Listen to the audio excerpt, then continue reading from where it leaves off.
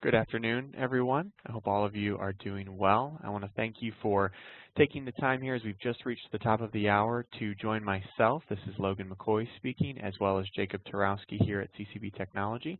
We're going to be reviewing the Microsoft Azure platform, and more or less in this sense, providing an introduction to what Microsoft Azure is, and specifically within that, what the backup and recovery options are and are available for nonprofits. So it looks like we have a smaller group today with Chuck and Brad, but what I want to say in that regard is what we'll probably do is still keep you muted for the rest of the duration of this presentation, but potentially at the end of the presentation, we might unmute you just to have more of an open dialogue and discussion. But for the sake of time and to kind of keep out any background noise, we'll keep you muted at this point. And the reason why I'm bringing that up is because if you do have questions as I'm going throughout the presentation, please feel free to put those in the Q&A section. Now within WebEx there's both the Q&A and the chat portion of things, so I would encourage you just to put those in the Q&A section here, and Jacob will try and answer those throughout, or we'll try and answer those at the very end and have more of an actual open discussion and dialogue. So that being said, let's jump right into it. And in doing so, I wanted to give you guys just a quick agenda of what we're going to be talking about today within the next 30 minutes that we have together. First thing I want to do is just provide you with a quick overview of who CCB Technology is. Then I want to talk about the Azure Nonprofit Program, and more specifically what the eligibility is around that, what the guidelines are for that, what the details are associated with that program overall. And then I want to go into what the Azure Pricing Calculator is and how you can utilize it, specifically centered around how to price out a backup and recovery solution within the Azure platform. And then last but certainly not least, I want to run through the Azure Backup and Recovery solution set. So I want to run through the benefits, the deployment models, the overall security associated within that, and then as well just a few quick bullet points on what the next steps are to help you get started. So that being said, I mentioned it earlier, but my name is Logan McCoy, and I'm the Vice President of Services here at CCB Technology. I've been with the organization now for just over 10 years. A majority of that has actually been on the sales side, but about 2.5 years ago, I actually moved into the services team and have absolutely loved it. As I mentioned earlier, I have Jacob Tarowski on the phone with me as well, and he's our Director of Services here at CCB Technology and really one of our resident Azure experts that we have in-house. So a little bit about CCB Technology, just who we are and what we do. We were started 26 years ago, and we were founded in Racine, Wisconsin. That's still where our headquarters are located. We have roughly around 60 employees, and in the time of us being in business, we've worked with about 40,000 different clients across the nation. Now, for us, a majority of those actually fall within the nonprofit sector, and the reason for that is because the CEO, Chris Booth, founded the company really with the mission to serve nonprofits by enabling them to procure technology solutions, and initially that was in the software realm, for an affordable price. And so if you've ever taken advantage of the Microsoft Charity Licensing Program or the Adobe Charity Licensing Program or Symantec, the list goes on, chances are Chris probably had a hand in creating all of that. And so while we work with a number of different clients that are in all different types of verticals, whether that be corporate or healthcare, manufacturing, educational, really our heart and our mission and really the core of what we still do is looking to serve the nonprofits that we work with across the nation, which has been an absolute delight for me these past 10 years to do so. So we like to say here at CCB that our goal really is to empower the people that we work with, and many of them are in the IT department, to be superheroes within their organization. Now, more specifically, when we started as an organization, we were that traditional box ship type organization. So think something similar like a CDW if you want to kind of put us in context of that. But where things really started to change for us was about 6 or 7 years ago. The nonprofits that we were serving and working with were really asking the question for us of, hey, it's great that you guys are helping us to procure the software and the hardware, but we need help implementing these solutions. We really need help implementing as well these new cloud solutions that at the time were coming out. Before it was Office 365, it was Microsoft BPOS, right? And so we were very early to the game in a number of those ways to help implement those solutions for our clients. And since then, our solution offering from a services delivery perspective has really grown, where we're not just doing cloud-based Microsoft solutions, though that's still much of what we do with Office 365 and Azure, which we're talking about today, but we do a number of different services, whether it's a server implementation and upgrade, it's a firewall replacement, or just switching out your core network, putting in an all-new switch stack, whatever it might be.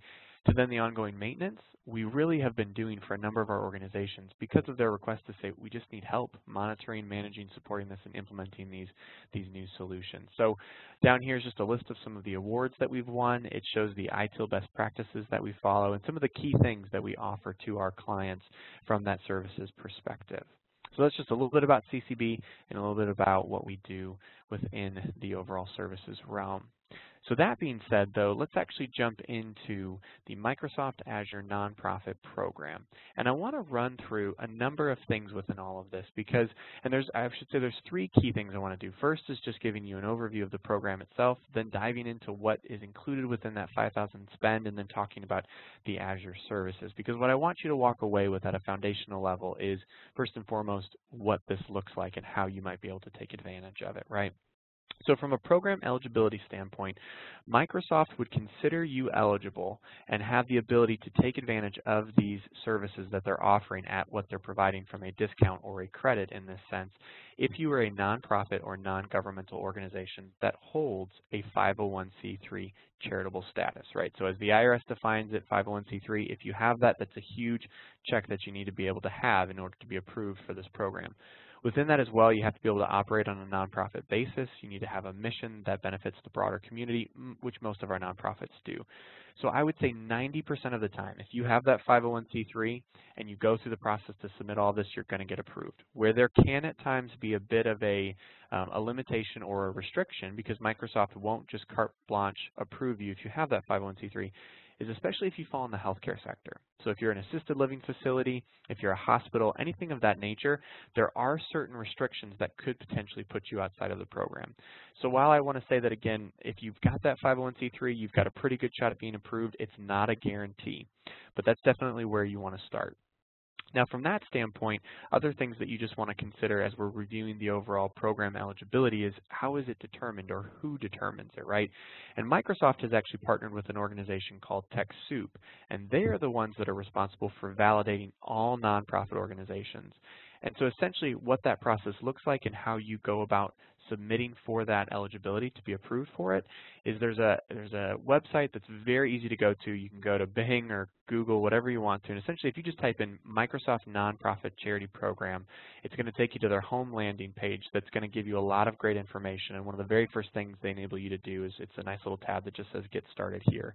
And that's where you would go to submit for your eligibility. And the key thing is this isn't just for Azure. This could also be for Office 365, for volume licensing. It really kind of goes across all of those. Now, all of that to say, you might be wondering as well, what does it look like from the standpoint of once I've submitted, how long should I wait to hear back? And that's normally around 20 business days is what TechSoup says, but the one thing I want to say, I've seen it actually be a much quicker turnaround. So while they say 20 days, I think that's just to protect themselves. I typically see them returning those responses within about 24 to 48 hours. And you might ask, how long does that eligibility last? And once you've been validated, the answer to that would be your eligibility lasts for a period of 2 years, right? Now looking at the next bullet point, the Azure credit and that $5,000 spend, right? So the basic gist of it is, if you're approved in that eligibility program to have that nonprofit credit received here, what you will get as a nonprofit organization is up to $5,000 in Azure credit spend on an annual basis. Now, a key thing, and this is typically the next question that we get from clients, is so what happens if I exceed that $5,000? Like I move all, let's just not talk about backup and recovery, but I move all of my infrastructure services into Azure, and I know I'm going to exceed that $5,000, what happens? Well, Microsoft essentially, when they go to set you up and you set up your Azure portal, one of the things that you're going to put in there is a credit card. Now, they don't bill that credit card right away, but essentially what they do is they have that on file, because if at a point you do exceed that $5,000 spend that you get on an annual basis, it immediately converts it to a pay-as-you-go type of offering, which just means that you're only paying for what you're consuming, but because you've already used the $5,000 spend, you would now be paying whatever is additional above that. Now, other questions I often get in that regard is, can I split that up over a number of 12 months? Basically, could I do 1,000 here and 5,000 here just in 1 month? And the answer is no. It's basically you can use that $5,000 at your discretion over a 12-month period. So you kind of have that answer there for you. Another question we often get is, so let's say I don't use all of my Azure spend. So I've got that 5,000 and I only use 3,000, so technically I have 2,000. Does that carry over to the next year? And the answer is no.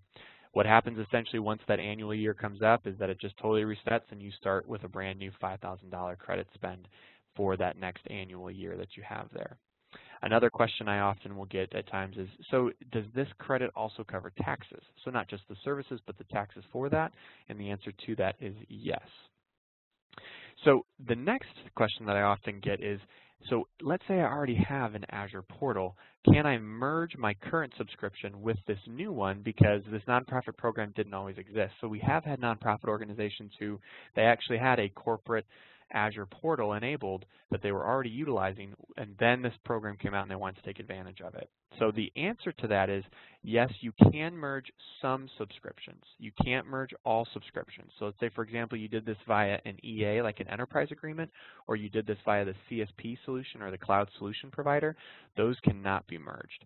But for any that maybe you did it direct with Microsoft, for example, that could be merged into this subscription so that then that starts to kind of come into one so you're not having to manage multiple portals. So the answer is yes, but it just depends on what subscription you're currently utilizing within the Azure portal.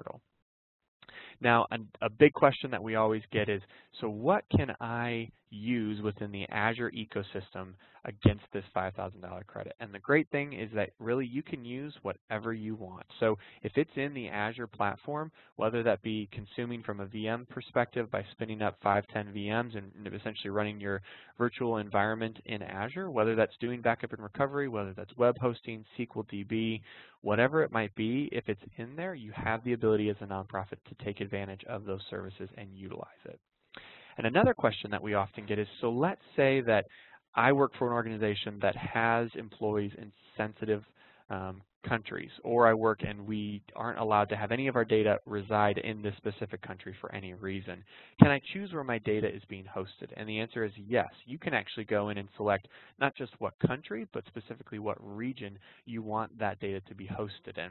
So like, for example, you could choose to host it in the central U.S. region, and then from there, that could either be hosted within Chicago, Iowa, or Texas, for example, is a few of the locations where they currently have data centers out right now.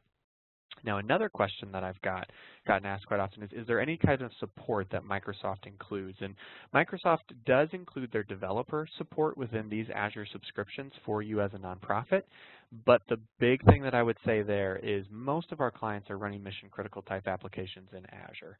And so if something goes down, the response time that you're guaranteed from Microsoft isn't really what most clients need from that perspective. And so because of that, I often say that either you should look to partner with an organization like CCB to provide that type of, I would say, 24/7 monitoring and management, or look to just, I would say, procure a better Microsoft support contract directly with Microsoft. Because outside of that, you're just at the whim of them getting back to you essentially when they can.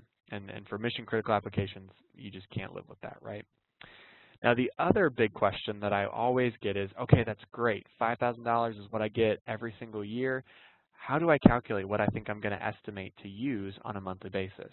And the truth of the matter is Microsoft tries to simplify this as much as they can, but they do a horrible job with it.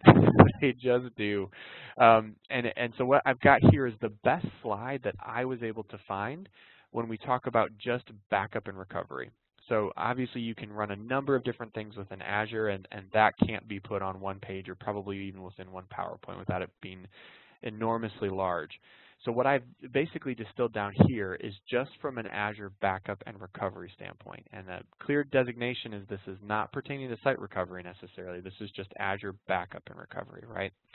So essentially how they break that down is if you look at the top right, you're going to see that they first break it down by per instance.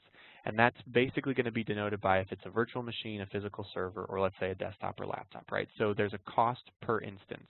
And that cost gets tiered based on the amount of storage. So if that instance is less than 50 gigs, for example, it's $5 per month. If it's between 51 to 500 gigs, it's $10 per month. And then for really large instances, so you're essentially paying $10 for every 500 gigs, for example. Now, the other thing that determines cost is you're paying that per instance, but then you're also paying for each gig of storage. And that is broken down into the two categories you see in the gray there, where LRS, or locally redundant storage, which would basically mean that that data is being housed in multiple physical servers, but all located within the same data center, as compared to GRS, or globally redundant, which you can see the price is more. But the benefit there is it's actually your data is being hosted in multiple data centers. So you're not just having to essentially rely on that being hosted within one data center, but across multiple data centers, right? And that does, again, like I noted, change the price based on whether you go with LRS or GRS. Now that being said, what you're not paying for are any of the restores, outbound bandwidth, or storage transactions. But like I said, Microsoft really loves to say, yeah, we've made this simple and easy, and look at what this pricing is, and it's still confusing. Even for us as partners at times, to be honest with you, how Microsoft prices out Azure can be very confusing. So one of the things I thought could be the most helpful to do, and if I close out of this presentation here, and pull up this screen, is to show you how you could actually go in and very quickly at least get a pretty accurate estimate of what it looks like to price out what the backup and recovery solution would be for you if you're looking to do something like that. So essentially all you would do is you could just type in azure.microsoft.com, click on pricing, and then click on the pricing calculator. You do all of that, that pulls you up to this page right here, which is where I'm at right now. The next thing you'd want to do is just go in and click on Add Items, and it's going to pull up all this nice little list right here. And what I'm next going to want to click on is Storage. Now storage is going to give me a few options all listed within right here, and you're going to see what those are outlined right here. But what you're going to want to click on is Backup, because obviously that's what we're talking about for today. It's going to let me know that the backup has been added and that I can view the assessment, or view the estimate, I mean. And so I close that out, and this is where I can actually now start to build out what I'm going to estimate my cost to be from a backup standpoint. So again, like I noted, you can pick which region you want your data to be hosted in, and you can see all the varying locations that you have right here. But like I mentioned, Central U.S. region, that's where CCB is located. We'd like our data to be located there as well. Now, I'll do an easy example and then break that out a little bit more, just so you can kind of get an idea of that. But let's say you're looking to back up just one server or one VM, and that one VM has 250 gigs.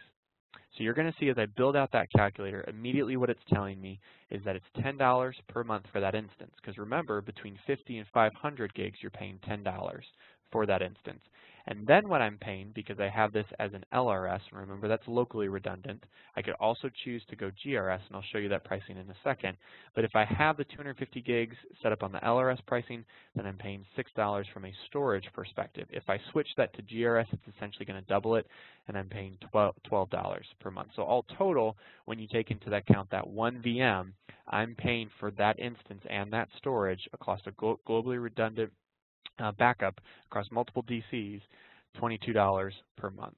So again, if you've got that $5,000 spend, you're going to be more than fine and covered in that. But for a lot of our clients, let's say, for example, they have 5 VMs that they're looking to back up, and each one of those has a terabyte first. So we can actually switch it here from gigabyte to terabyte.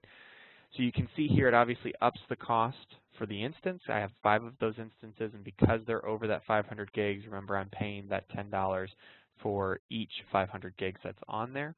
I'm doing this via a globally redundant. Again, if I drop it to LRS, it's going to drop the price down pretty heavily. And so you can see here, taking these two together, I'm getting that $395. Now, if you're wondering, so what is the monthly amount that I could reach to as a max so that I still fall under the $5,000? And that's around $415 per month. So you'd see here as one example, you could have up to 5 instances as VMs or physical servers, whatever they might be, and you can have that up to 1 terabyte for each one of those instances, and you're going to fall below that $415 that you would be on a monthly basis, so you wouldn't exceed that $5,000 credit, as an example. So again, if you want to come out here and kind of play with what pricing is going to look like, you just go to azure.microsoft.com, go to pricing, and then from there click on the pricing calculator. It'll pull this up, and you can run with it right from there. But I do just want to make a quick note of that as well, that if you have any questions on it, because it's just confusing, there's no nice way to put it, please reach out to either myself or Nick Lepore or Jacob Turowski. We're more than happy to help in that regard to kind of help flesh out what the estimated cost would be, whether it be for backup and recovery or for compute uses, for website hosting, whatever it might be in that regard. Now moving on to the actual Microsoft Azure backup solution, right? And why would you want to consider this? And essentially Microsoft breaks it down into three categories. The first is that it's providing that reliable offsite data protection, right? It's convenient, it's safe, and it's encrypted. And I'm going to get into the security portion a little bit later actually to just touch on that. Another key component is that it provides a simple and integrated solution. It gives you that familiar interface, especially if you know the Windows Server environment. It has that Azure integration built in both for the on-prem, then pushing to Azure as the off-prem. And it also just provides an overall efficient backup recovery model, right? So it's an efficient use of that bandwidth and storage. It's very flexible depending on which deployment model you go with. It's very flexible in its recovery.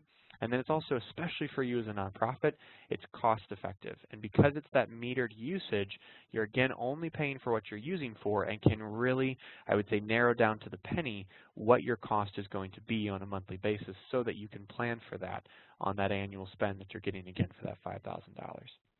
So what do those backup solutions look like? Well, really they're broken down by Microsoft into three categories. So one is the Azure Backup Agent, which uses the MARS, or the Microsoft Azure Recovery Services Agent. And that essentially gets put on each machine. So it could be a server or an endpoint, so like a desktop or a laptop. Now the key thing for that is that this is only used for files and folders. So if you're looking to do a VM level backup or a bare metal restore, anything of that nature that goes beyond files and folders, this is not your solution for you. As well as if you're looking to customize, your backup policy or how many backup policies you want to have on a specific server, there's limitations within the MARS agent. But the benefit here is the ease of implementation, the ease of use and ongoing management is very, very nice. So if you're just looking to basically say, hey, I just want to make sure that my data is off-site, that it's backed up, that I can get to it at some point if I need to, this is a very good entry-level point to get into. Now beyond that is the Azure Backup Server, and this is what utilizes, I would say, that central management component found within System Center called DPM, or Data Protection Manager. And I'll get into a little bit more of what that looks like, but this is really much more robust in giving you the ability of what you can back up, right? So if you're looking to back up, whether it's Hyper-V or VMware VMs, whether it's SQL, Exchange, SharePoint, as applications, those types of things, this is really then the solution set that you're looking to go for. Now, a key component of that, and I think it gets touched on in the next slide as well, but I'll just allude to it now, is that while the Azure consumption is going to be included in that 5,000 credit, if you go this route, you would need to procure, if you don't already have, the System Center licensing, which is what's included or found within the DPM. And the reason why I bring that up is because that would need to be procured under the volume licensing side of the house, which is still going to have a nonprofit pricing associated with it. But I say that only because that's not found within that $5,000 and is something to plan for if you don't already have that licensing. Now the last component is the Azure VM backup. That being said, it's going to be very similar to the Azure Backup Server. It's more or less that you're just utilizing Azure as a full component in that regard. So like it says, the management is done in the Azure portal. You back up the Azure via the infrastructure as a service VMs. So your compute usage in Azure is going to be much higher, but you're not having to pay for that licensing cost and basically use the on-prem licensing of System Center DPM to function within all of that. So filling these out a little bit more, and in doing that, let's actually start at the bottom. So like I started first when it was on the left side in the last slide there, Microsoft Azure Backup of the MARS agent, right? There's no on-premise storage needed. There's no additional infrastructure needed. It's only that file and folder. So again, it's not going to back up VM level. Windows Server does require internet connectivity at all times. It does have that self-service backup and recovery, and this is a key one as well. And this is where I'm saying it's a really great entry level. It only gives you a maximum backup of 3 times a day, and you can only apply a single backup policy per server. So again, if you're looking to have additional configuration beyond that, this might not be the right fit for you. However, if you're just looking to be able to have some type of backup that's pushing your data off-site and is backing up to 3 times a day, this could be a really great fit for you.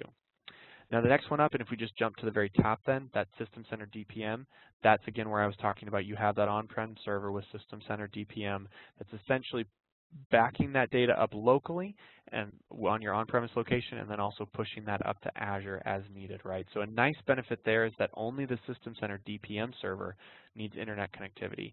Another major benefit is obviously the workload backup. So again, it's going beyond the file and folder and now enabling you to do everything from an actual application as well as a VM side, right? But again, remember you'd have to buy the System Center licensing if you don't already have that. So just a few key components there.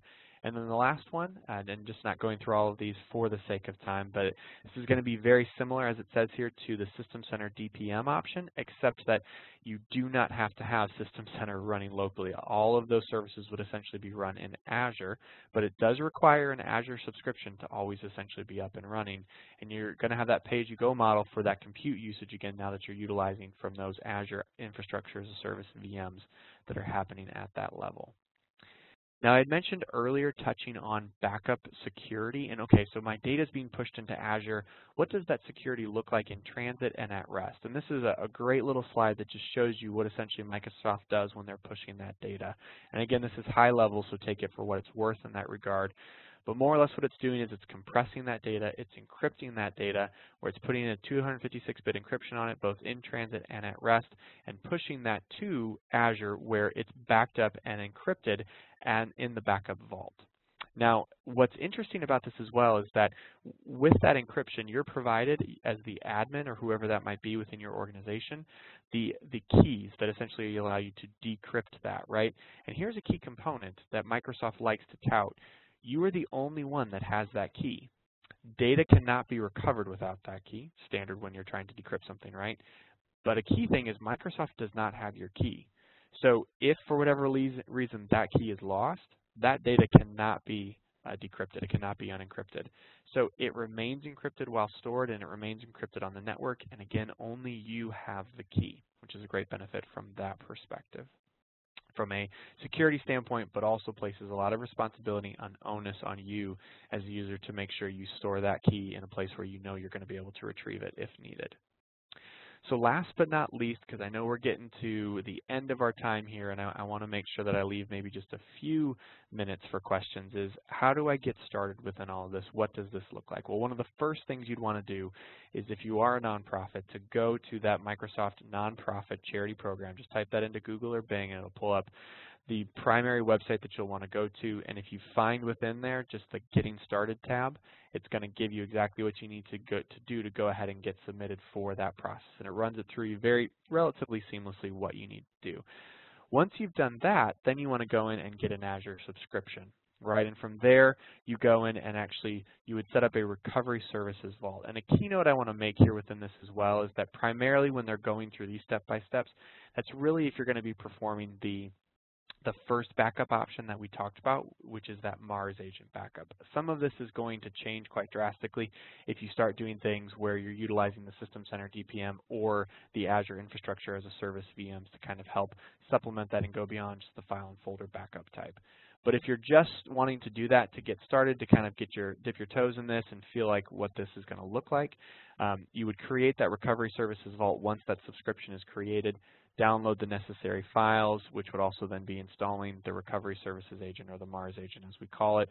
They're very easy prompts to run through once that's installed, so much so that it took me a matter of maybe 30 minutes to do this on my own system here, and then push out that backup policy, which is then all housed. You can, meaning from an interface standpoint, very easily integrate with that Mars agent so that you can recover those files as needed, whether that be a full recovery or a partial recovery as needed. But essentially, that's what it looks like from a bullet point standpoint for you to start this process of getting everything running with Azure Backup.